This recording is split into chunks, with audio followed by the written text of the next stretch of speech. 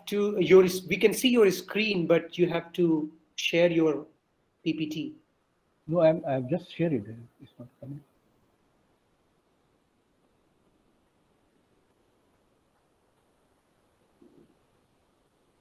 We can see the screen of your computer. But the coin is not coming. Just 1 second. Again, I'll try. Yes, now you have to, yes, now we can see it. Now it's okay? Yes, yes. Okay, thank you.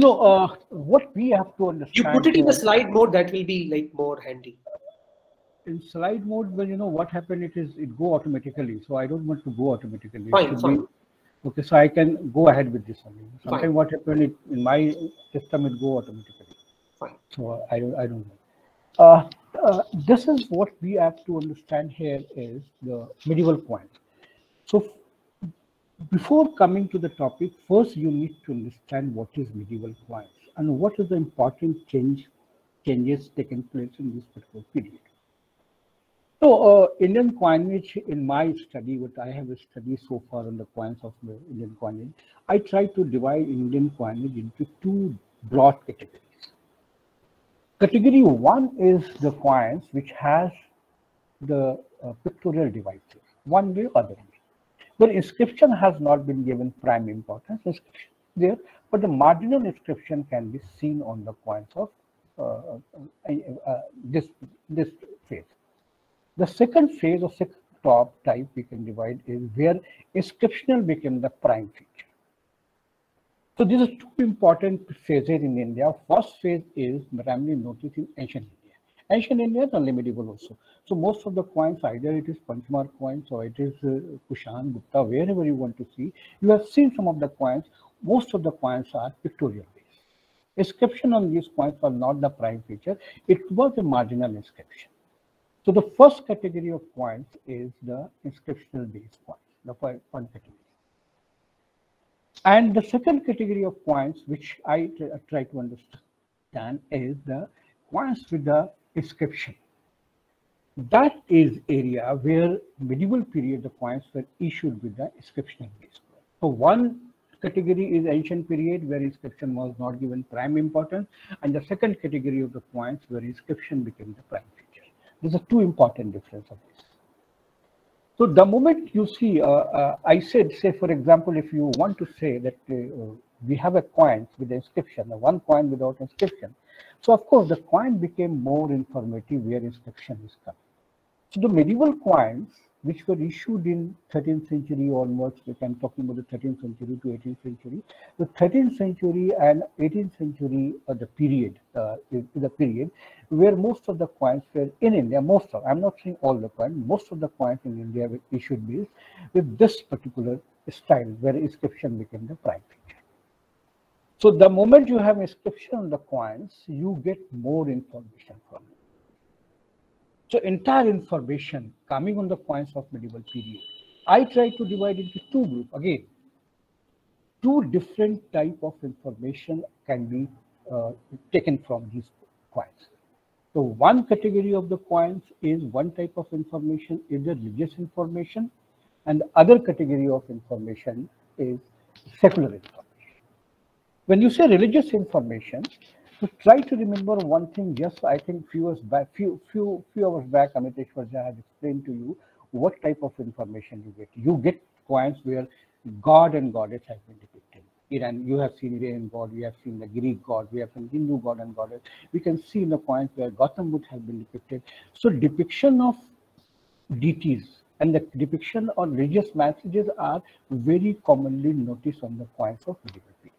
So it's not a new concept. What type of messages were in religious? It was dependent upon the ruler's choice. What was the real? It reflects the relation of the rulers with a particular faith as well as his own belonging to that.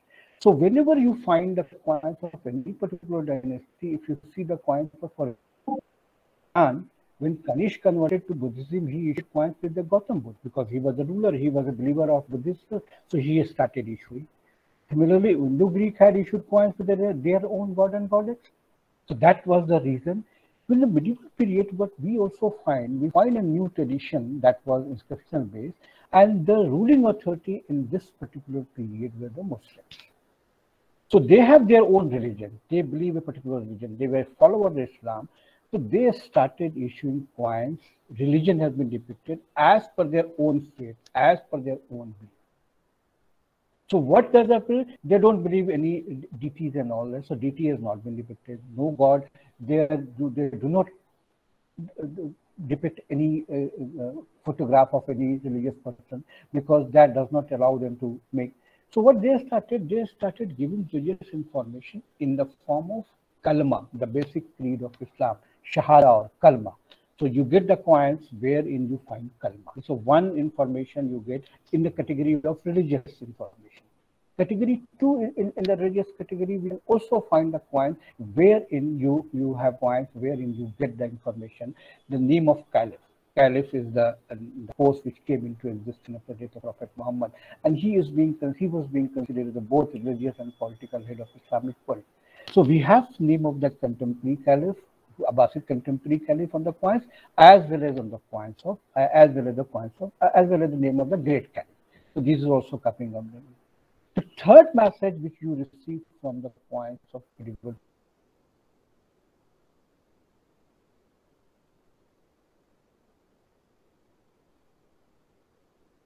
period is you get the coins where being used by the Sultan, and not quite often a few coins have been reported where the Quranic verses have also been seen on the coins. This was this 3-4 information we are getting in the religious category. Now coming to the secular category. Sorry, sir. Yeah. Sir, we had lost you for some time when you were discussing about the caliph, and after that we could not hear it properly. Oh, so it is not coming? No, your voice was not coming properly. There was some network issue. So you were discussing about the caliph. I'll just make within 1 minute. We could not hear you for some time, sir. Okay. Sir, is it possible for you to try without this microphone? I guess the voice is not, it comes very, very slowly. You can also remove the microphone and use the laptop Nested audio. Hello. I think Mahbub Basha, sir, he has disconnected his Wi-Fi and then will join again.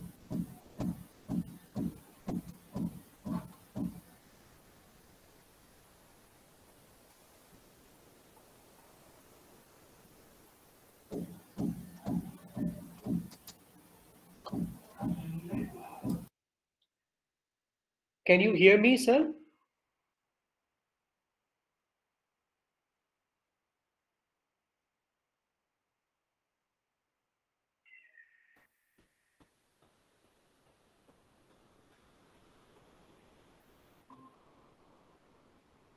अभी आवाज आ रही है क्या?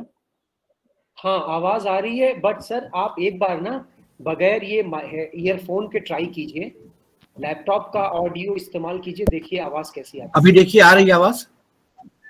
आ रही है। आप बगैर earphone के बोलिए सर। अच्छा, उसके ठीक।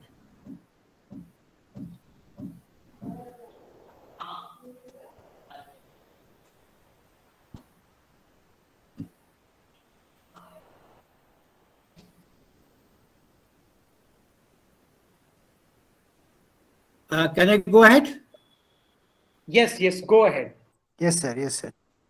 Okay, so I was discussing that the name of great caliph and the contemporary caliph is appearing. So first point I said the shahada, that is kalma. Second is the name of great caliph. Third, you can say the religious title, the Islamic title.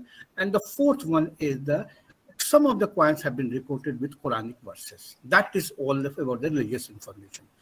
Well, the secular information, when we talk, that we are simply talking about the one information, that is name of the rulers. Number one, you get the coins where name of the rulers is appearing.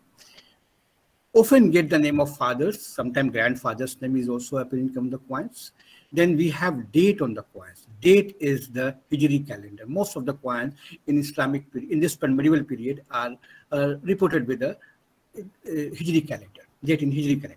And the fourth one is the mint name, where it was struck. Delhi, Agra, Ajmer, Hyderabad, wherever the coin was struck, it was mentioned. The Bangalore or Allahabad or Arcot, wherever it is established, it was struck, that was coming. This type of information coming on the coins has been termed as Islamic type coins. And we call it Islamic type coins of India. So the medieval coins were primarily issued with this tradition, Islamic tradition. But not all the coins, because Vijayanagar is one of the important examples where this tradition was not followed. So you cannot say that all the medieval period, only the limited period. Some of the area was not accepting this tradition, because the reason is simple, because ruler was not did not belong to that particular religion. So they started issuing coins on the ancient tradition, while other rulers of India, where the believer of Islam, they issued coins in Islam. This is one point. And then these information based on this, most of the coins, but don't consider that each and every coins are having these information. This information has been collected while after studying number of coins, and then we can say following information can be taken from the coins.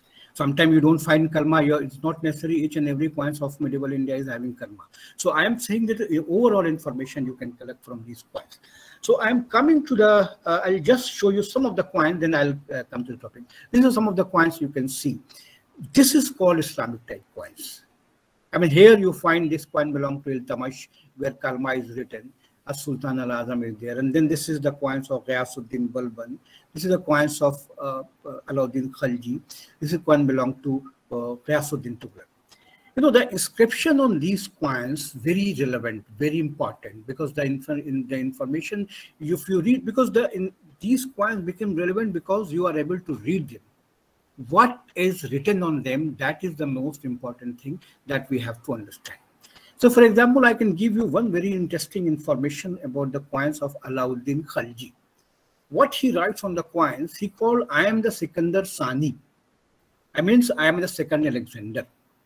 Calling himself, I am the second Alexander. He was also calling, I am the Yaminul Khalafa. I am the right hand of the Caliph. Caliph who was stationed in Baghdad, their names are happening. So he's calling, I am the right hand of the Caliph. This type of messages which we are getting from the coins is very interesting. And that when you study inscription, on then the basis of that you can see. I can also show you some of the coins, very interesting inscription. Then I'll come into my own topic. Here you can have a look of the coins of token currency of Muhammad bin Tughlaq, the first one. The token currency of Muhammad bin Tughlaq is very interesting inscription that is very relevant for also here. What he called on the coins, he called Man Ata Sultan Faqad Ada Rahman, means those who obey king will obey God. But it's means one side he is calling this, other side he is calling Mere Shud Raj Dar Rozgar Bandai Umidwar Muhammad bin Tughlaq. The present coin is a current coin, and I request you to accept it. Yours faithfully, Muhammad bin Tughlaq. That is on the coins. So he is requesting people when he introduced token currency, which you know everybody what is the token currency and what was the problem taken place. So he has been requesting people to accept yours faithfully, Muhammad bin Tughlaq. One side is religious appeal, and other emotional or religious appeal, and other side is requesting people to accept it. Then we also have a coins of Sher-Shah Suri, where in slapping inscription with Kalma became very common on the coins, and the name of four great caliphs, because this time is the period 15th century last and early 16th century, the name of contemporary caliph are discarded from the coins. So here they started giving the name of the great caliph. Abu Bakr, then Usman, and Abu Bakr, Umar, and Usman, and then Ali. They are known as the four great caliphs. So their name started appearing on the coins.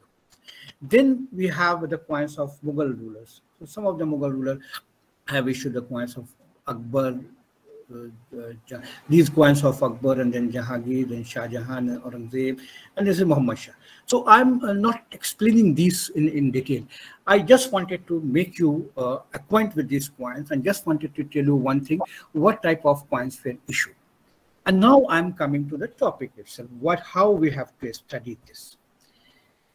You know, when you talk about art of any particular period, particularly in ancient period, you generally understand what sculptures.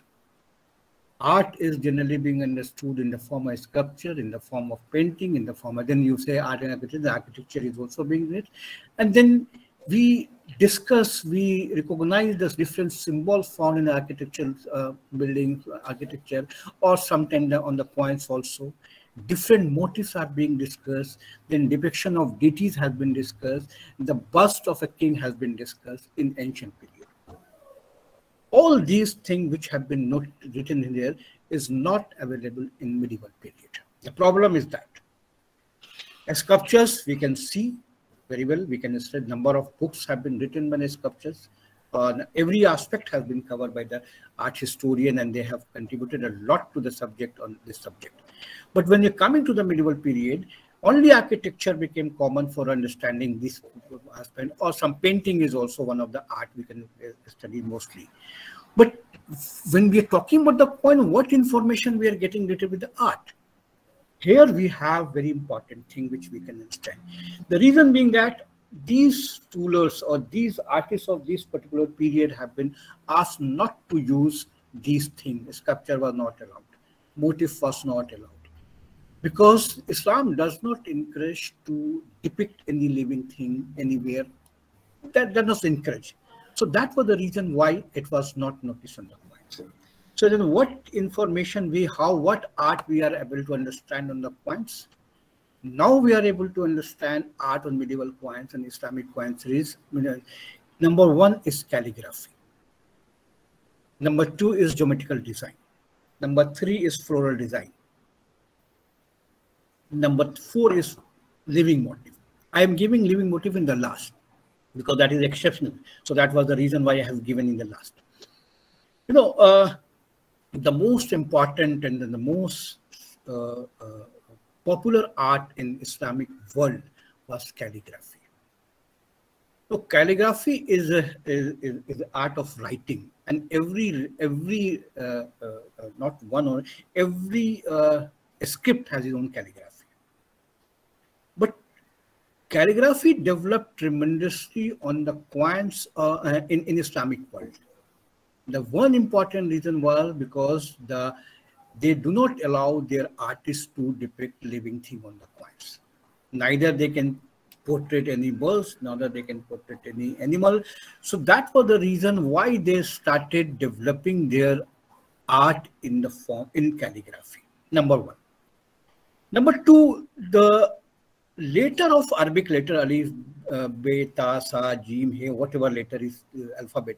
All the alphabet is very geometrically designed. If you want to make the changes, you can make the changes. That you are coming to see in coming slides, how the changes is seen on the coins. So this is the second point, is that one is the artist was confined to beautification of letters, because they had restriction. You are not, I am a believer of Islam, but I am not supposed to do things. Then where I have to develop? But my mind is artistic mind. I want to develop something related with art, but my area is very limited. So what they started thinking, developing their own style in beautification of the letters. And that was the reason it developed tremendously. And the third point, the second point is this. And the third point you also mentioned, one of the reason of development of calligraphy is in Islamic world is Quran.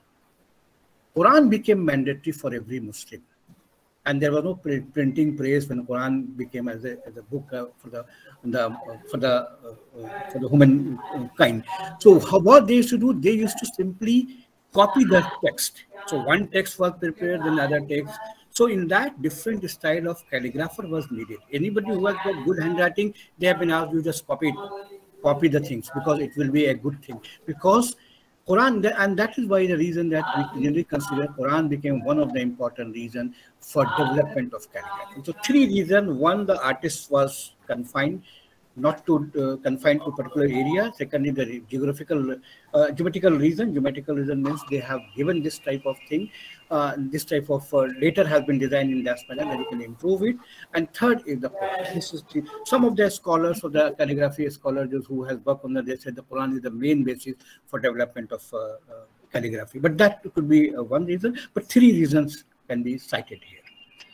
Then we have as far as calligraphy is developed, I said, and various form of art, calligraphic art has been developed. I'm coming to this topic now. The earliest script in Arabic. Actually, try to remember one thing: Arabic is not very old script as compared to Brahmi, as compared to Kharoshti. Arabic is a very recent script.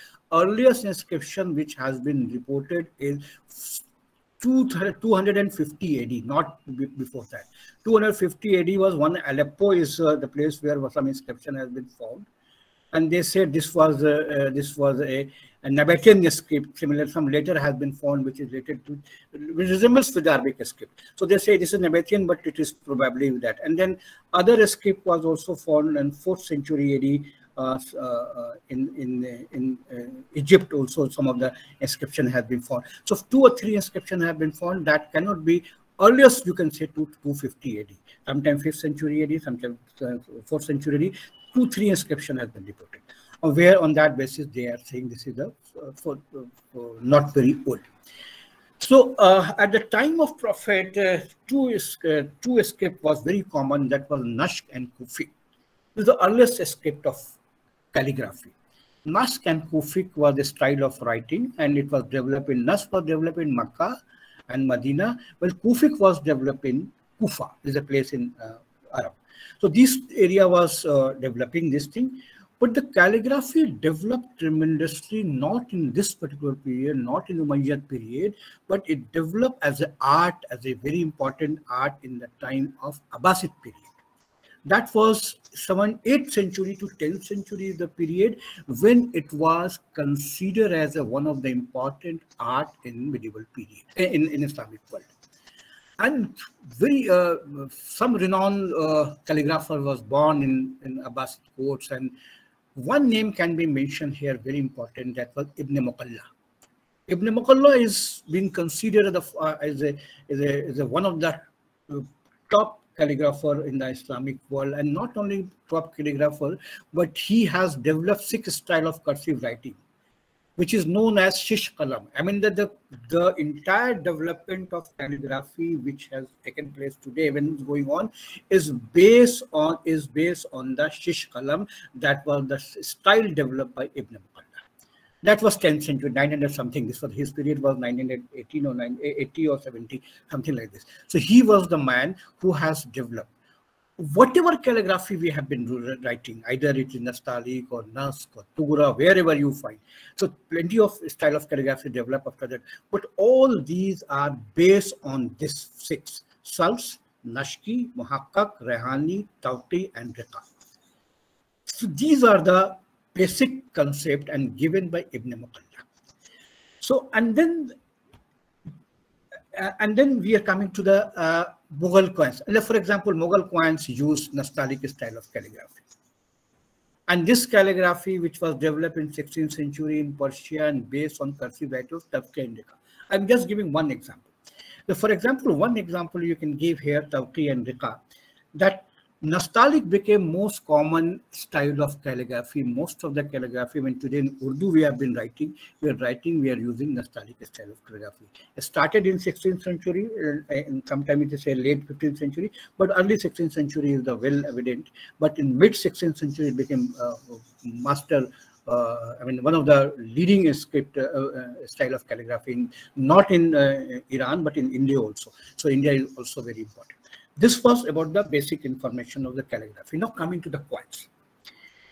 In my book, my recent book on the calligraphy in Islamic medieval coins, what I argue in that book, I argue one thing, that the calligraphy is a source of information which has been, if you want to see the calligraphy development in India, you can see this graphical development from the coin itself. And that development is a continuous process right from the 8th century AD to 18th century.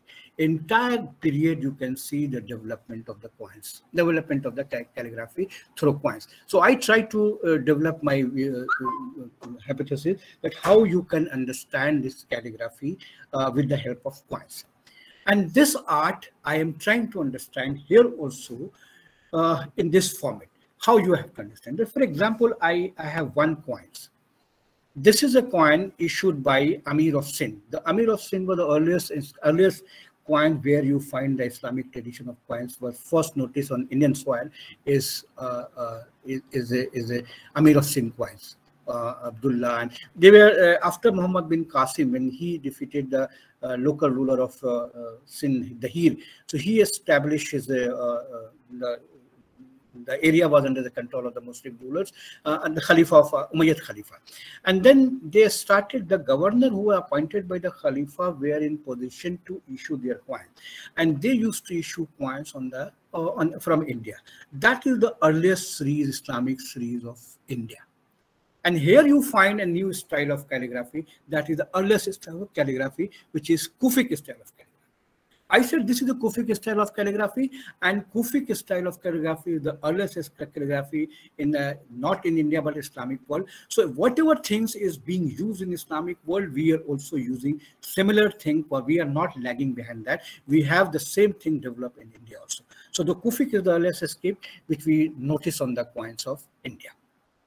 So that is not, even if not 8th century to 9th century, because Amir of Sindh is being considered sometime 8th century, late 8th century or 9th century. So not, even if you go by 9th centuries, of course, we can consider 9th century, not one day. So early 9th century is a period where Kufic style of coins are being, were in circulation. And this particular type coins are reported in Sindh region. Even Rajasthan, number of coins have been reported from Rajasthan region, and Gujarat region also we have find some of the coins from that region. Plenty of coins have been reported. It's not a few coins or rare coin. I'm not saying it's a rare coin. It's a common coin, and it was issued in the name of the governor who was there. Like Abdullah is the name of a governor. Abdul Rahman is the name of a governor. Ali is the name of a governor. He used to issue in his own name. So here we have calligraphy, one style, that is Kufic style of calligraphy. And I try to, in my work, when I try to identify all the coins with the style of calligraphy.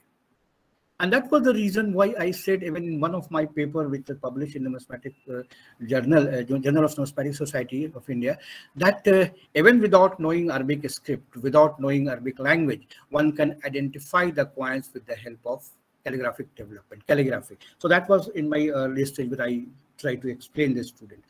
So this, for example, this is a very distinct style of calligraphy. Even if this type of coins is shown to you, you can very well identify yourself that this coin belongs to a particular dynasty. Here in 10th, 11th century or 10th century last, we have a coins of Amir of Sindh. The coins of, Mahmud Ghazni. Mahmud Ghazni is one of the important coins of Muhammad bin Mahmud Ghazni is very important in the history of Indian coinage, because this is the first reference of Indian coinage where you find Arabic inscription as well as Arabic and Sanskrit inscription at one place. This is the first inscription. It generally been accepted, but in the recent study by Joe Cribb, and some of the work has been done by Joe Cribb, but he said it was not the first inscription, because some of the coins in 8th century or 9th century tried to trace back to the Amir of Sindh, wherein some letter of Devanagari can be seen. So in that case, he said the first reference of Devanagari or letter can be seen in prior to this, not this, because I generally call it this is the first period, but 1-2 coins have been reported. There's some later, those coins have been given to me for a study. I was not able to decipher properly, but some later you can read 2 or 3 letters. With Devanagari letter is fine. But one example I can give you there, but otherwise the proper inscription with Arabic and Sanskrit is seen for the first time on the coins of Mahmud Ghazni. What he's writing one side Kalma, the basic creed of Islam, and the same has been translated into Sanskrit, Avektam Ekam Muhammad Avatar. That is written in Sanskrit. So Sanskrit. So that is the thing which we have noticed. But here I am going to explain you different aspect. I'm going to explain the art. One thing you have developed, we have seen, that was the Kufic style. Here the style of calligraphy slightly changes. It has been termed as Eastern Kufic. Kufic is Eastern Kufic.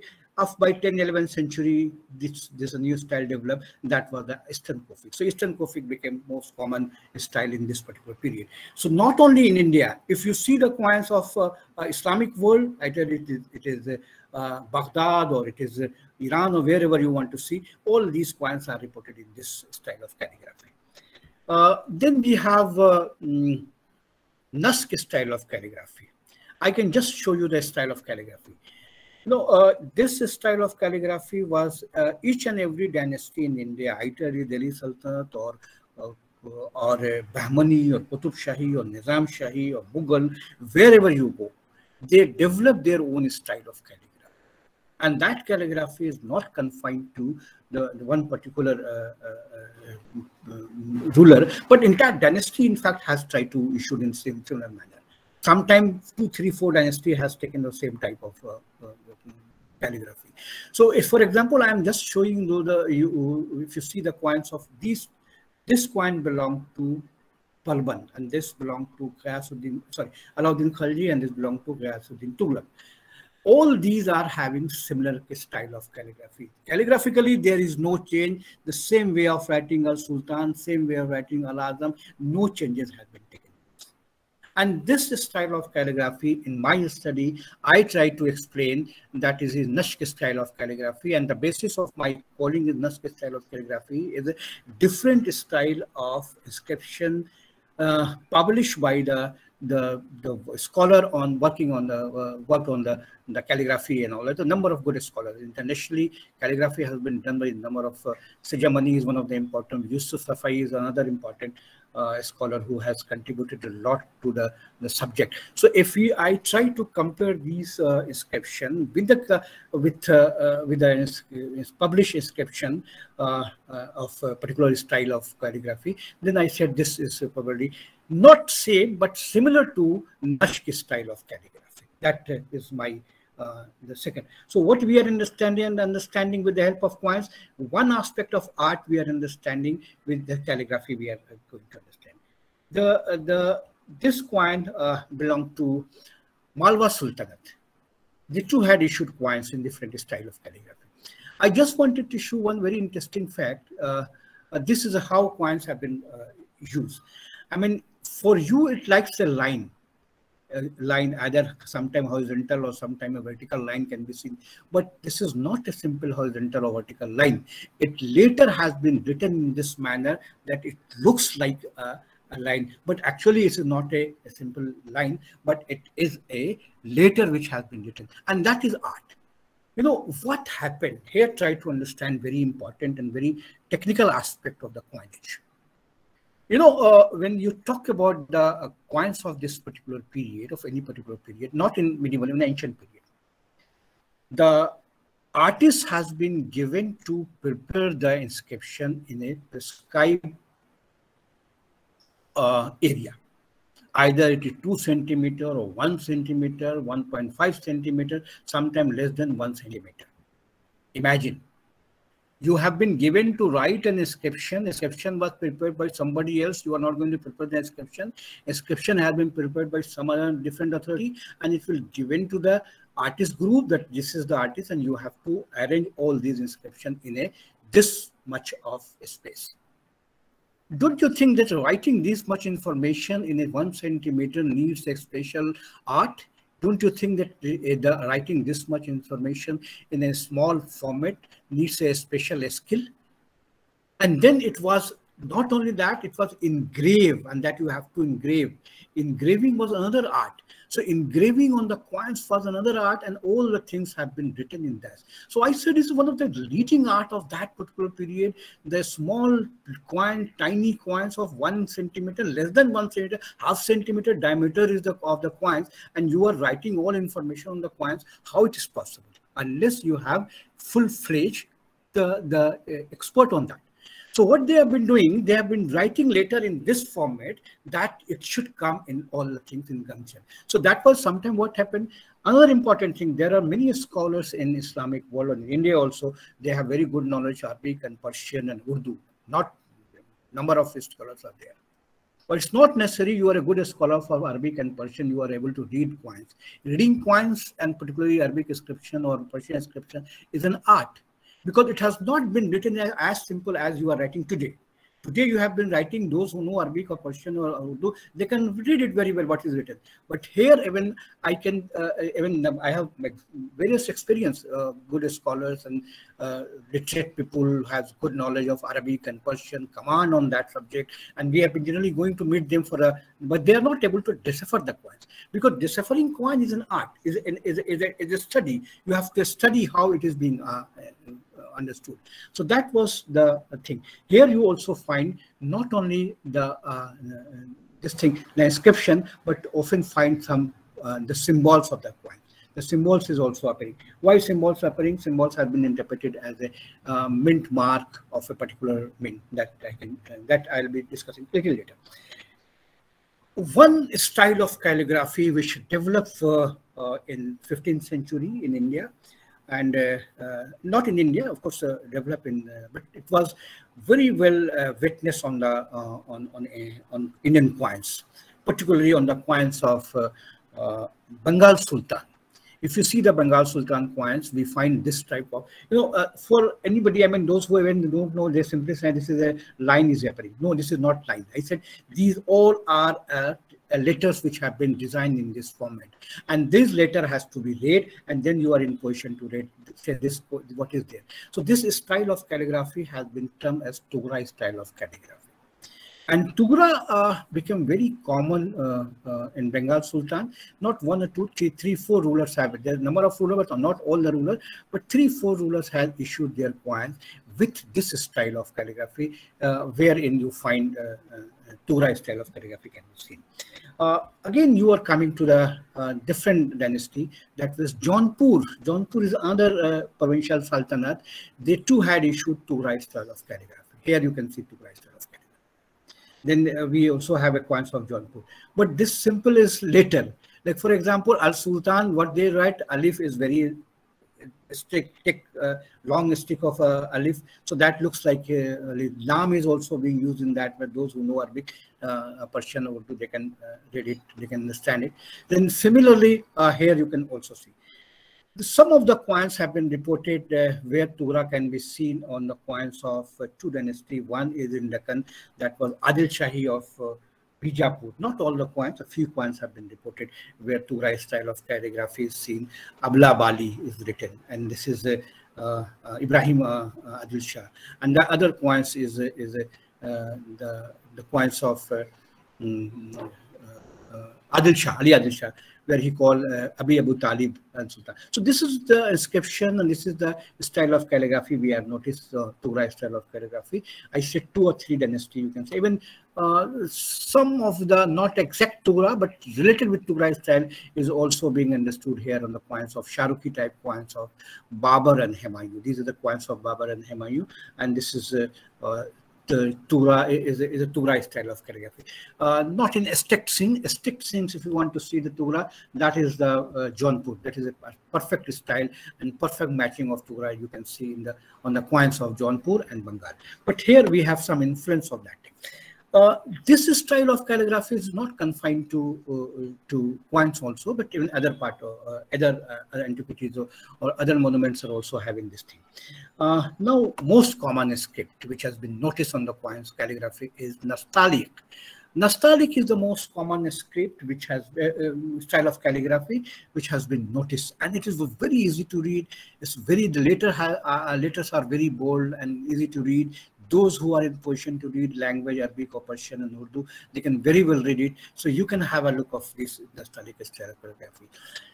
It developed in 16th century, particularly the Mughal period. Akbar was the man who developed it tremendously, and from this period onwards, most of the coins, all the coins, not most of all the coins of Mughal dynasty were issued in this style of calligraphy, and other dynasty also issued coins in this manner. So the Nastaliq style of calligraphy from 16th century onwards became the main style of calligraphy on Indian coins.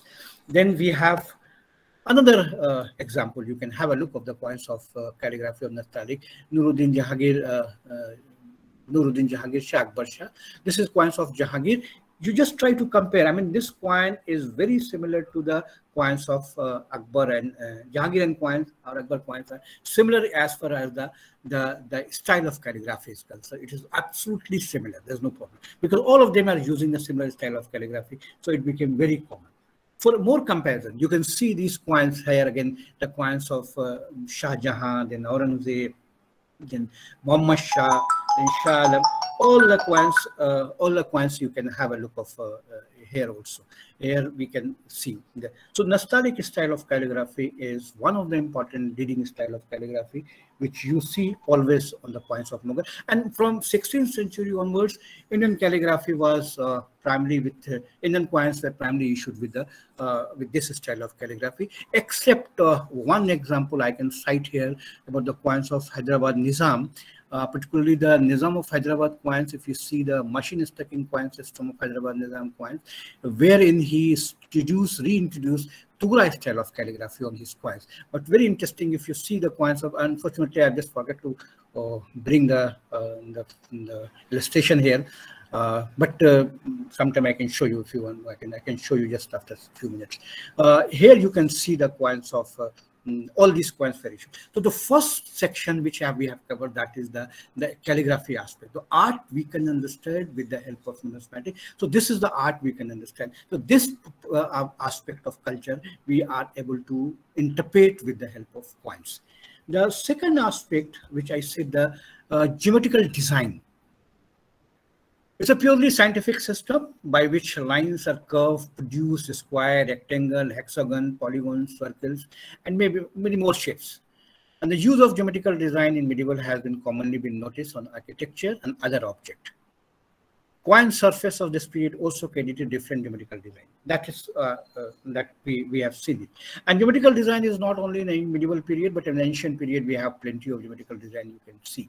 Delhi Sultanate represent square coins, and then I am just going to show you just you read it, and then I'll just go to the artists made these coins more decorative. Firstly, simply a square and circle was introduced, but later on they have made a different style of geometrical design, which I am coming to that particular. You try to understand from here. There are 6 coins have been illustrated here. 5 coins, not 6 coins have been illustrated. See, coin number 1, you find simple double square, or a square is seen on the coins. Here again, a square is seen, and the margin is also there. Here, circle is seen. So, a square and margin were the most common geometrical design. Why it was introduced? Why it was introduced? It had a reason for that. It was introduced because they wanted to, because sometimes what happened, many things are out of plan because machine was not being used to stack the coin. It was, everything was a manual. So in die stacking technique, sometimes the die engraver, the person who was keeping die, his hand may be disturbed, so it will be die is disturbed, and then the full legend is not appearing on the coin. That is there on the coin. So what they try to do, the main legend should come within the square or circle. It should not be out of the flag. So for example, he is writing here, Fi Ahad al-Imam al-Muntasir Amirul Mu'minin. Here is the importance, is the name of contemporary caliph. This has been written within the circle. And when some portion is out of flag, the major portion and the prime things should be on the coins. Similarly, here they are writing as Sultan al-Azam Shamsuddin Waldin Iltamash. So Iltamash name is appearing here, so it should not be out of flag. Here again, this type of thing are coming. Again, you find the Manata Sultan Fakadadar Rahman, that is within the circuit, because these all are being done by artists. It is artist who is going to decide what has to be written, how it has to be written. He was much clear that what is very important and what has to become in the circle, or what should go. If something go out of line, that will not make any difference. So what is the concept which they have given? So here you find these 3-4 types, only 2 types of sometimes double circle, sometimes circle, sometimes double square, sometimes only a square. This geometrical design is another important. Coming to this period, Mughal period, You see, geometrical design, very simple. Now come to the different period. Akbar period, the coins of Akbar and Jahangir is being shown here.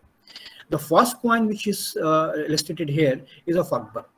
Here you find the picture, the design is in a different format, not a square, not circle, but various different design is seen on the coins.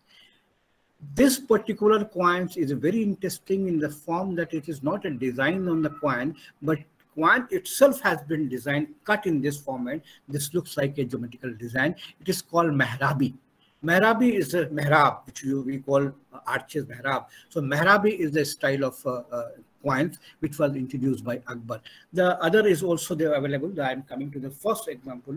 It's not in Akbar period, but in Malwa period. But here you can just see the coins of Akbar, where a different style has been shown. Geometrical design is very much there, where mehrabi style of geometrical design is seen. Again, you see geometrical design in various format. All these circle, then we have taken mehrab, and then again double mehrab. So different style of geometrical design have been witnessed on the coins of medieval period. Here again you see the coins of Jahangir, but various different geometrical design. So geometrical design, now you try to correlate things. Try to correlate this thing that this particular coins which I am showing you is of 2 centimeters. In 2 centimeter diameter, what artist is making? Imagine the design, imagine the work, the caliber of that particular person who is involved in this type of art.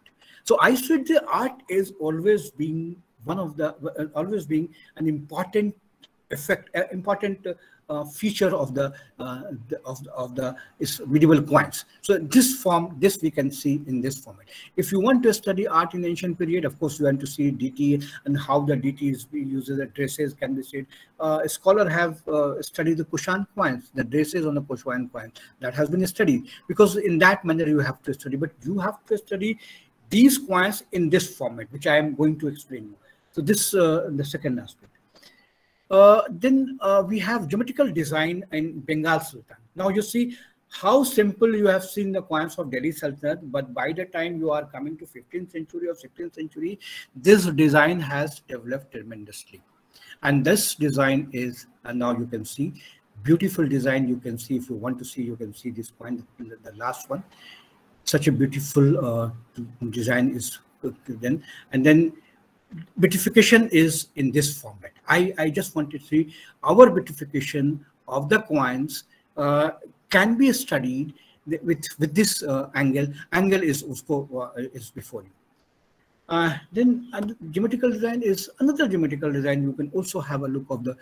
This is a Ghiyasuddin of Ghiyasuddin Shah of Malwa dynasty, Nasir Shah of Malwa dynasty. He has issued coins in this format. Again, the geometrical design. The coin has been used in this, like Akbar had used mehrabi type. Here again, the architectural mehrabi is seen on the coin.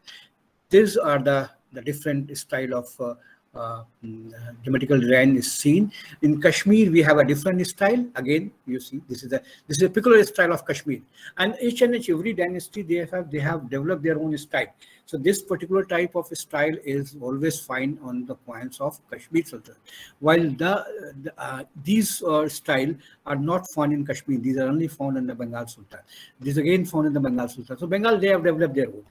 Every dynasty have their own about calligraphy. They have also started issuing their own, as well as the things, as well as the calligraphy, as well as the geometrical design. So this was the second stage of art we can understand with the help of numismatic evidence. And then third is a representation of floral design. You know, flora and fauna is has been very well discussed by the two important contemporary record of Mughal period, that is Babar Nama and Tuzuke-Jahangiri, both written by Emperor themselves, by Babar and Jahangir. And though these two have taken very keen interest in the coins of their own style. And but the flora and fauna, if you want to see, you want to see, you can see on the coins of, primarily on the Mughal coins, not much places, but Mughal coins is very prominently seen on the coins of one you can see in the Akbar period, and of course Jahangir was the tremendous in this thing. I can just show you one important. These are the two different coins, not one coins. I just wanted to make it two. You just imagine, see the coins, the beauty of this coins. You see the beauty of this coin, how it is described. I mean, this type of design you have seen in Mughal paintings, and you have also seen this type in the architectural design. And you see they have a area to display whatever they want in the architecture. But our artists, the artist working on the numismatic, working on the coins, has 2 centimeters in his hand. In 2 centimeters, what type of different floral design has been witnessed? And some of the coins are also reported where a bird is seen. Although I'm coming to this. Okay.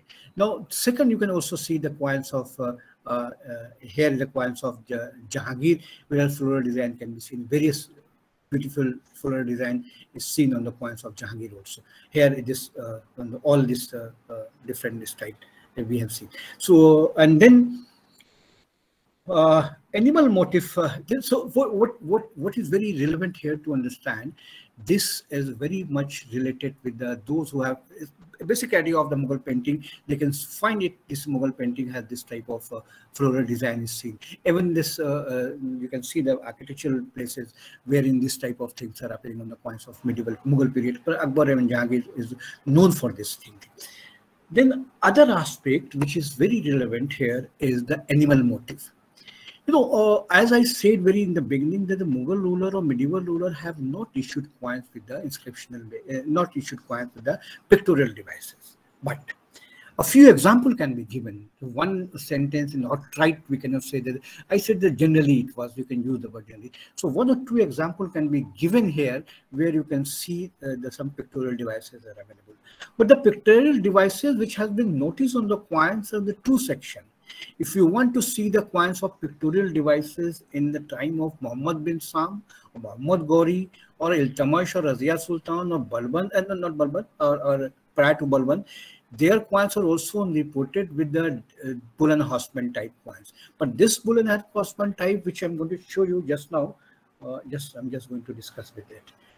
The representation of living motif coins are more evident in Mughal period. The coins of Akbar depict birds, hawk, duck, human figure, Ram and Sita. I'm discussing all these things. First, you can read it, and I can just go. The animal motif is also depicted in the form of a lion, along with the rising sun and emblem. The Mughal Empire mainly noticed on the portrait of the type coins of Jahangir, zodiac coins. All these are being discussed now here. We begin with this three coins. You know, very interestingly, the first coin which is being noticed here is a Lakshmi type coins of Muhammad bin Sam.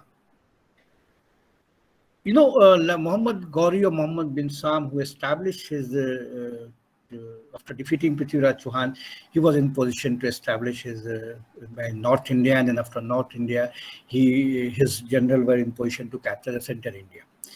So 2 important type of Muhammad bin Sam is well known and very well reported in North India. One is Lakshmi type coins in Central India, and bull and horseman type coins of Northern India.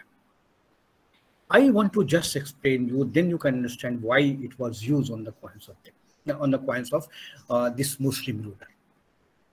You know, bull and horseman is a most accepted and powerful currency of North India right from 8th century AD to 12th century AD. Roughly in 13th century, not 12th, 13th century in North India.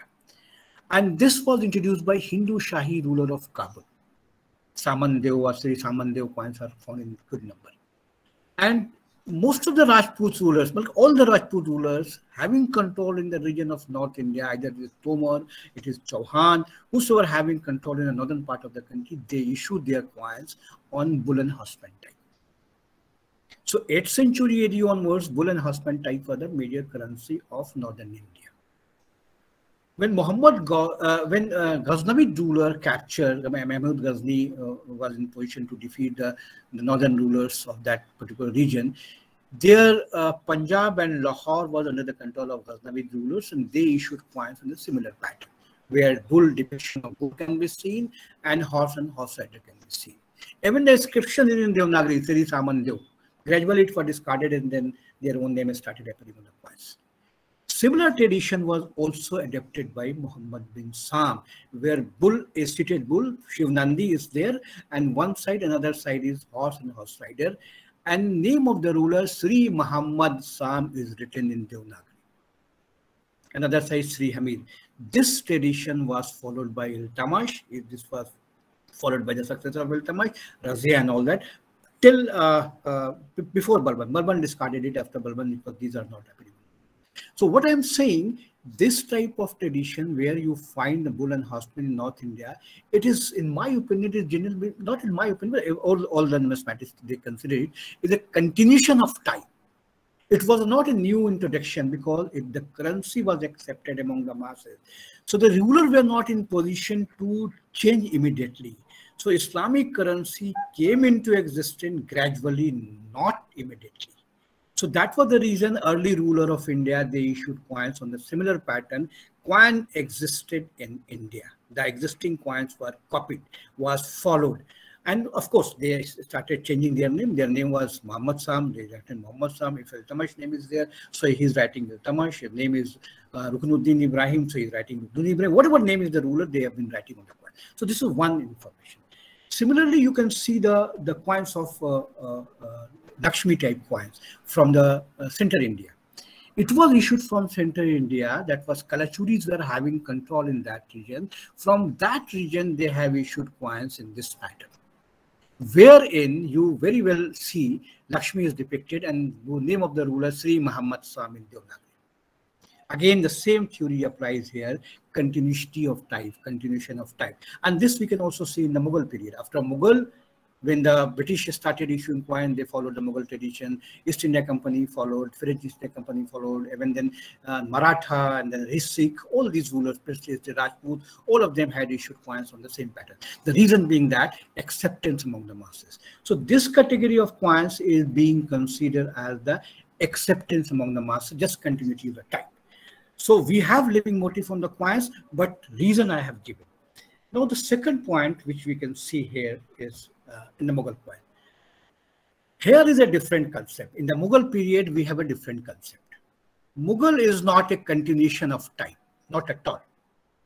It was introduction of their own style. They introduced a new thing on the coins. What new thing they have introduced? For example, portrait has never been issued by any Muslim ruler in India. All the rulers, early ruler, either it is a Kushan or Gupta or where it is, the depiction of portrait was very common. No Muslim ruler in India had issued. But Jahangir made it important changes. Jahangir in some of the coins, but not all the coins. A few coins have been reported where he depicted portrait, his own portrait, in different postures. For example, holding a cup of wine in his hand, holding a apple in his hand, or holding a book on his hand. A different posture can be seen on the coins of Jahangir. Here you can see the Jahangir. And then we have coins of Jahangir, but issued in the name of his father. His father has been depicted on the coin. You can see Akbar has been depicted. Allah Akbar, Julus is written. And this side and the rising sun is the coins. The rising sun and line is the emblem of Mughal, so they are generally seen on the coins.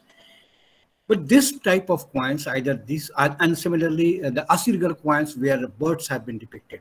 So these coins were not for continuation. These coins were simply a new introduction, introduced by the ruler. They have introduced their own coinage, own coin. And similarly, Akbar had issued this particular coin, which in the center I want to discuss it here, is the Ram Sita coins. Akbar had issued coins with the depiction of Ram and Sita on the one side and his Ilahi date and mint on his other side. Again, this was not a continuation. It was Akbar's own style. Akbar wanted to please his masses. He wanted to just please his masters because Tulsidas was contemporary to Akbar, and Ram became very common in the time of Akbar. So he simply wanted to please the master and issued some of the coins with depiction of God and God. I mean, Ram and his consort Sita, and written Ram Siya on in Devanagari. That is very important. But these coins are not found in good number. Probably it was a commemorative issue issued in a limited number, distributed among the rich nobility or important people were given as a gift or whatever may be reason. But it has been reported one coins is in the collection of I've seen it in British Museum collection, and BHU Bharat Kala Bhavan also has one coins. And these particular coins are known in both gold and silver. Interestingly, both the metal are reported. So a few coins are also in the collection of some of the private coin collectors that they're having there. But I have seen it in the British Museum, London. This was second section. And then we have zodiac coins on the coins of the zodiac coins by Jahangir. Jahangir also issued coins with the depiction of 12 zodiacs. Zodiac signs are very common nowadays. Every Sunday, people want to see what is our zodiac, what is the week of our things and all that. This concept is very popular nowadays, but Jahangir had issued coins with the depiction of all 12 zodiac coins on his silver and gold coins. So all gold and silver coins have all 12 zodiacs on the coin. And he said, I have issued coins with a continuation of why the concept from where he has taken, because Jahangir was known for a very innovative idea in the coinage. So one important idea is the issue of the issuing of coins with the zodiac sign. Zodiac coins in a world context, I'm talking not in Indian context, world context is very rare. It's a new invention in India in the sense, but all the earlier in one of the countries zodiac coins have been reported, but all 12 zodiacs are represented on one coin. But here Jahangir issued coins in all the 12 different styles. But one coin is in one of the representation of Jokrib when he was working on that. So he showed one coin. I'm forgetting the country's name from where it was, but not, of course, not from India. Some Roman, I don't know exactly where this country it was issued. But Jahangir had issued coins with a depiction of all the 12 zodiac. Here, zodiac, what does it indicate? Here, you want to interpret zodiac in this format. If a student of numismatics is want to study in different aspects, then you can zodiac sense and all that it can be interpreted. And people have interpreted zodiac signs of Jahangir. But what he said, I'm just trying to explain. He said in his tuzu that my father started issuing coins with the name of month on the coins, because earlier month name was not there on the coins. Few coins have been reported, but mostly coins with month was not common. It was Akbar in Ilahi coins started writing the month name, Ilahi month, particularly the zodiac calendar based on the Zoroastrian calendar. Their names are appearing on the coin. So my father used to issue coins with the zodiac sign, with a month name. So I came to know that it has every month has a zodiac sign. So I ordered to issue coins with the zodiac sign. So this is the thing which he has said on the coins. But for us in this particular lecture, in this particular discussion, what is important that zodiac sign has been depicted, or portrait has been depicted, beautiful portrait has been depicted in a small diameter of the coins, 2 centimeter or 1.5 centimeter, with such a brilliant style of escape. So that is what I wanted to explain you, how you can use art or you can use any form of the data, anything related with the numismatic evidence. And then one more thing, I'm just going to finish it. I'm not going to take much of it. I think it's better if you can have some discussion. So I'll just stop here with one important conclusion.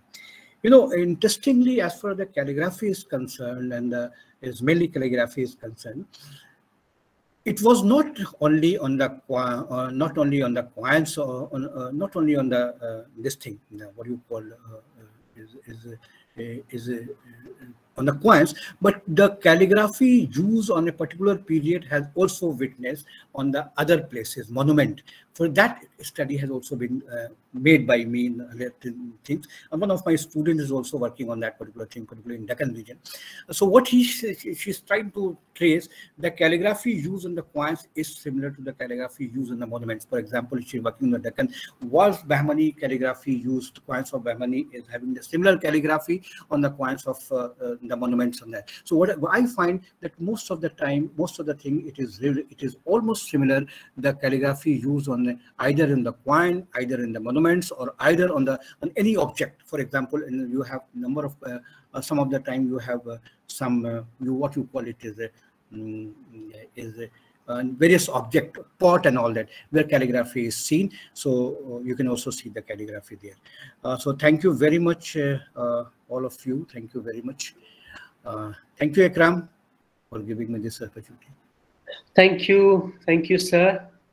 Thank you very much. Now we will take some questions. Are there any?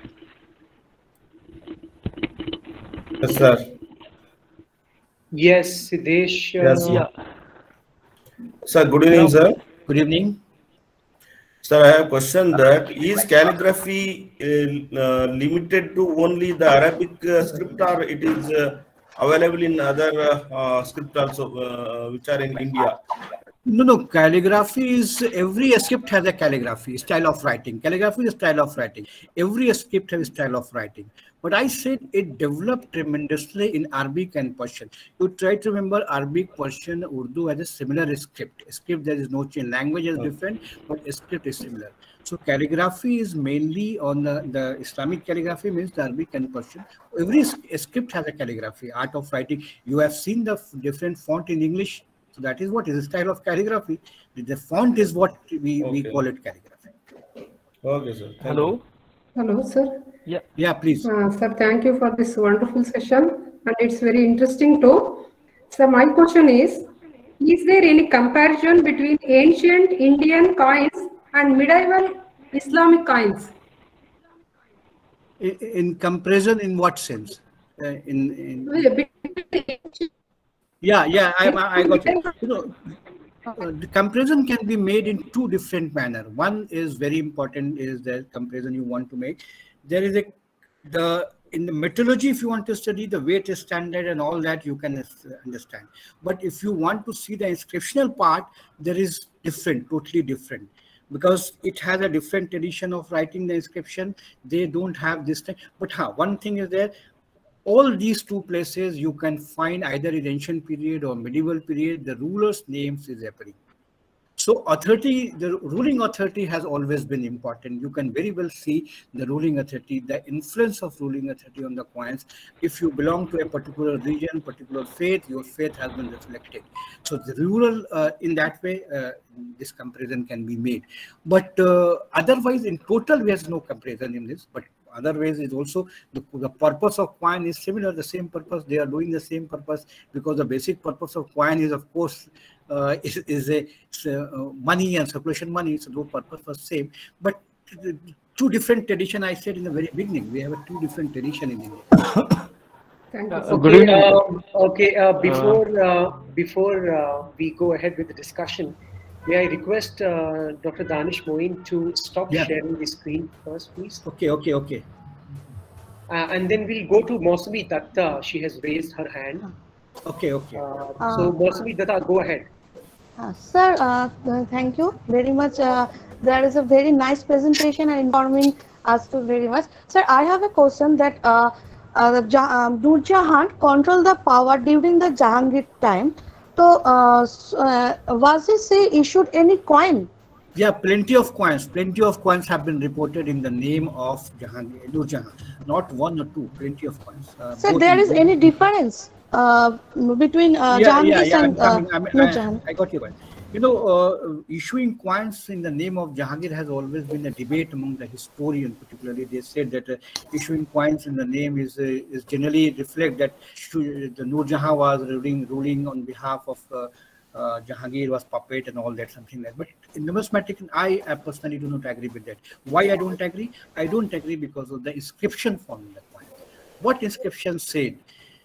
This coin find beauty with the name of Nur Jahan, and it was used by the order of Jahangir.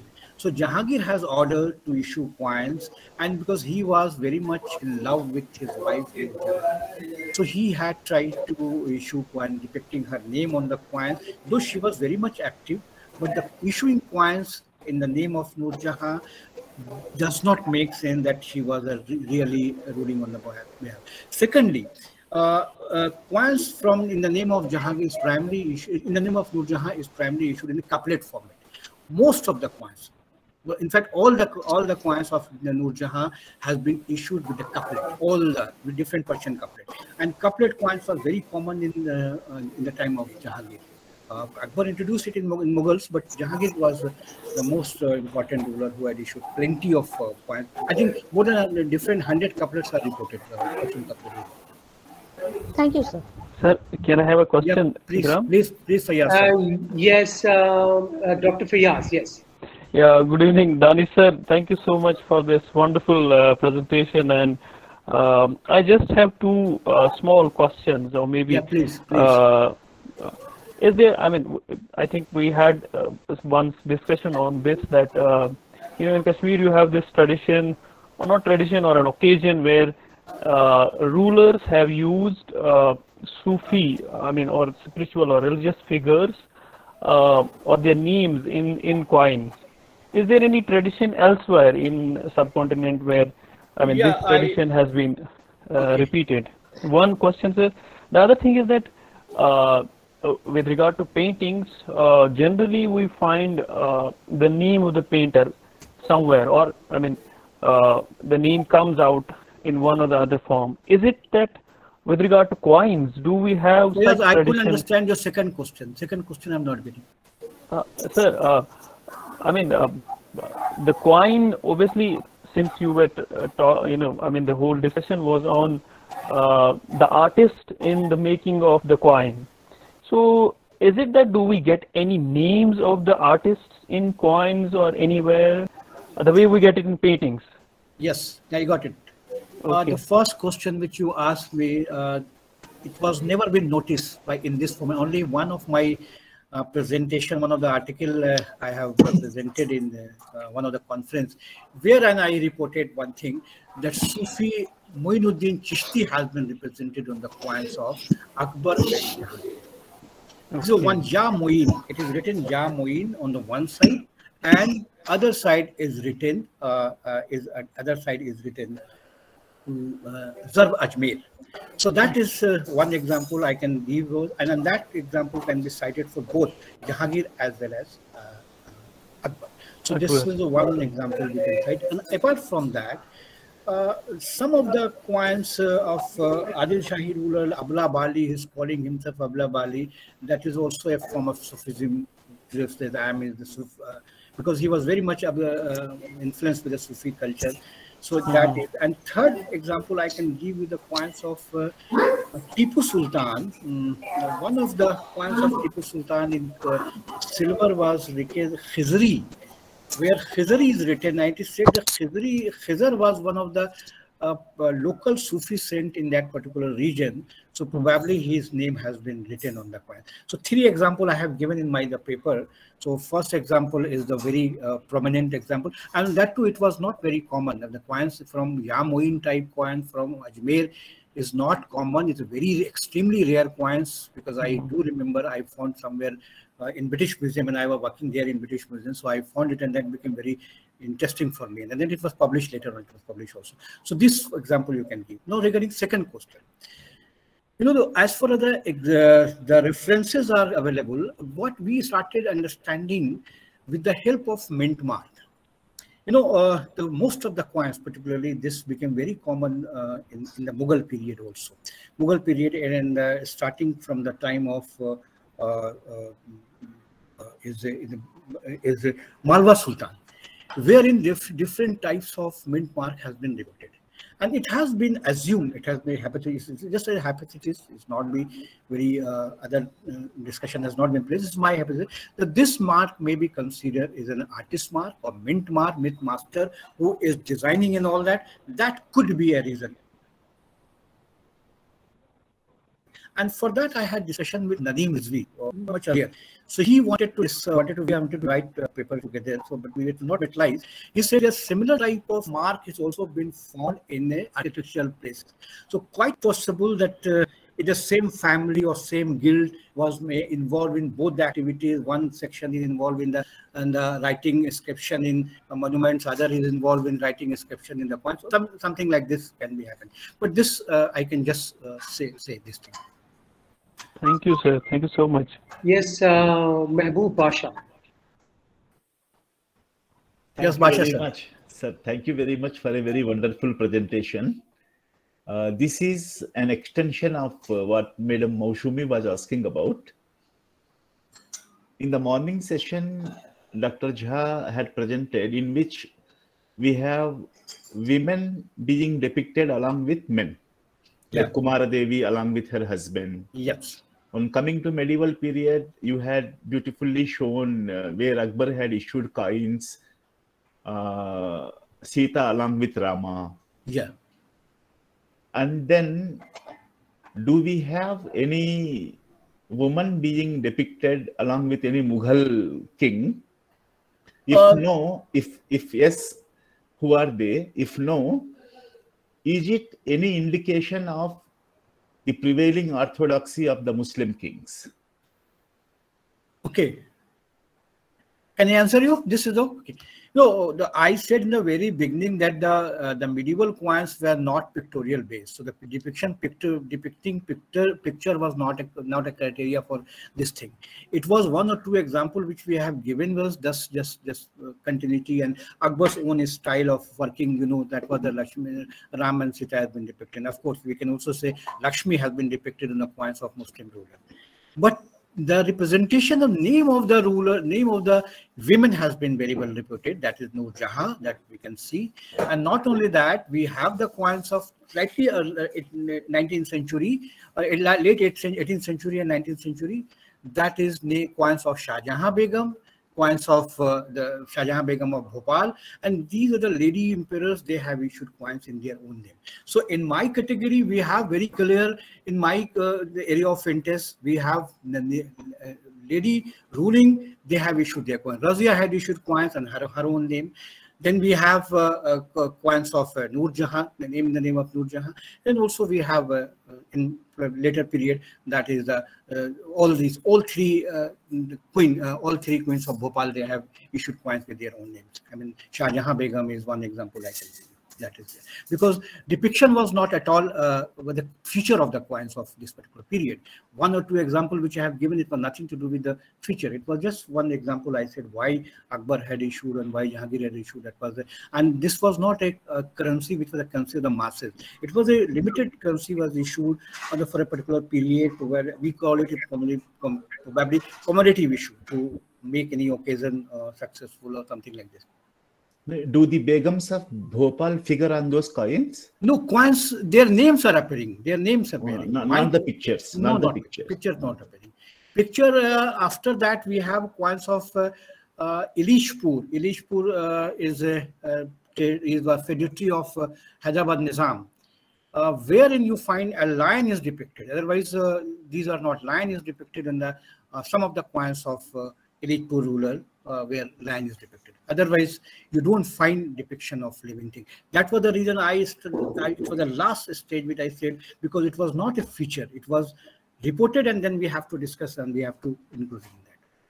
Thank you, sir. Thank you. Okay. So, you know, what I could gather from Danish Moin's explanation, it is that we do not have any image of any Muslim women on coins. Yeah.